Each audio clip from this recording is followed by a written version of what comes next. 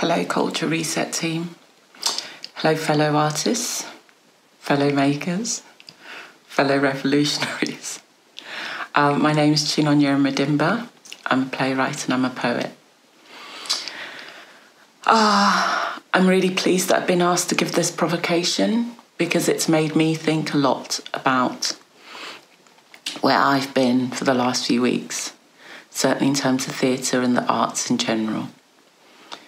I feel like I've been trying to be part of a conversation that feels very difficult sometimes, and a conversation that feels very necessary always. But in doing that, I realised that quite a lot of the hard work is in being in spaces where we're only ever talking about what's gone wrong, what's not working. So when I was asked to give this provocation, I started to think about what happens when we get it right. How do we ensure that we're talking about the challenges, but that we're also celebrating the things that we get right?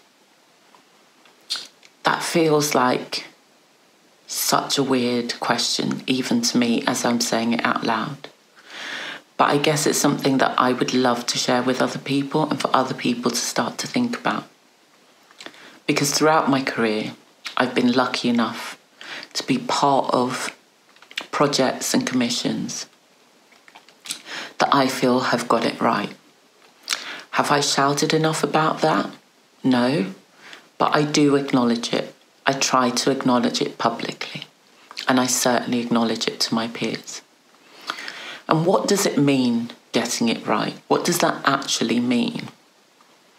For me, it means feeling valued as an artist, I guess. And in 2018, when I was commissioned to write a community play, I feel like it's one of those examples where I was valued as an artist. I was asked to write the play off the back of a smaller community play I'd done for the theatre about a year and a half before. My relationship with the Kiln had started when I was an extremely fresh playwright. They supported my career by inviting me to workshops and groups where I was able to develop my craft but also learn from more established writers. During that time, I was never made to feel that I didn't belong in that building.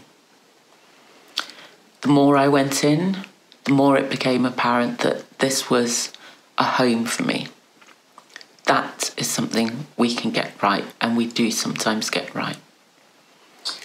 However, if playwrights like myself never feel that we have those buildings, if black playwrights, black female playwrights, never feel that they can walk into buildings and call it home, then how do we change that? But let's go back to getting it right. So in getting this commission, I became aware that I was telling and writing a story that was ultimately going to come from a community in Kiln, where the theatre's based, that I had known as a young person, but I hadn't known for a few years. What became very apparent very quickly is that Indu and the rest of the team at Kiln were completely committed to not only the story, but also to me as a writer.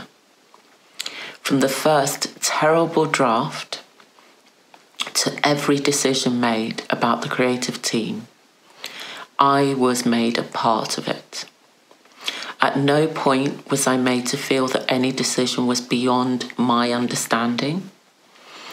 At no point was I made to feel that my artistic vision was in any way in contradiction or in opposition to anything that the building was also trying to achieve. And at no point was I made to feel that the failure or the success of the project was down to me alone. All of this feels obvious, but more often than not, those are things that are not happening in many other processes. The experience of the kiln was not the only one, but unfortunately, it's one of very few experiences that I can say from beginning to end, from across the organisation, I was made to feel like both a part of the team, but also in my very unique role as the writer, I was given the support. When I asked for a dramaturg, I was given a dramaturg. That dramaturg's relationship with the theatre was never exclusively to me. Whenever I had conversations with director on the project, those conversations were as much about the work and as they were about what I had dreamt in terms of what the show could be. And the relationship with the director was absolutely at the heart of it, as was with all the creative team. There was never a meeting I wasn't invited to. There was never a sense that any decisions made about the play I had written didn't need my voice in them. We got it right.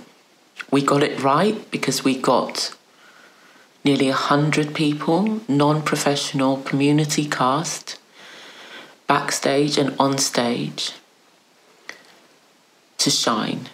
We got it right because those people still feel a part of their theatre.